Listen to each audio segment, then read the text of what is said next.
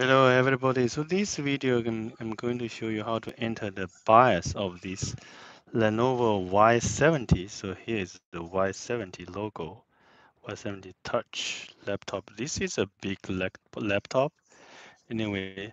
So I'm going to need to put into my USB.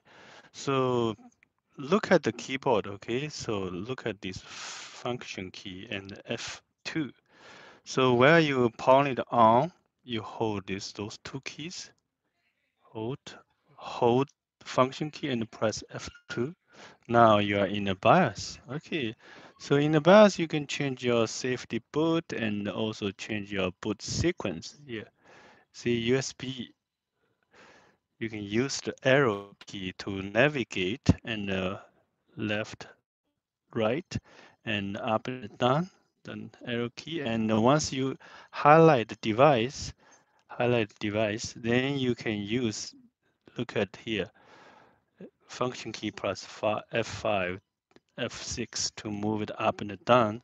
So you can basically on the keyboard move it up and down. Okay, up and down, up and down. Function key F5.